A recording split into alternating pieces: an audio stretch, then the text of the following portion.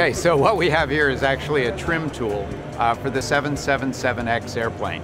We collaborated along with Oak Ridge National Labs and Boeing to create the world's largest 3D printed tool.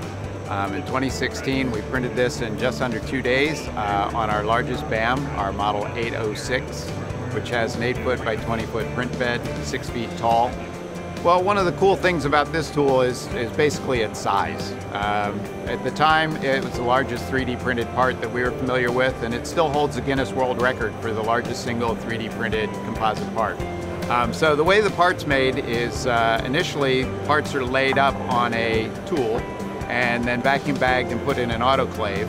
Then when we take that part out, it needs to be trimmed around the outside. And so this is a trim tool where we take the carbon fiber composite part, hold it down with vacuum in the tool, and we can very accurately go around and trim the outside of the part to give us a precision sized part that's made out of carbon fiber.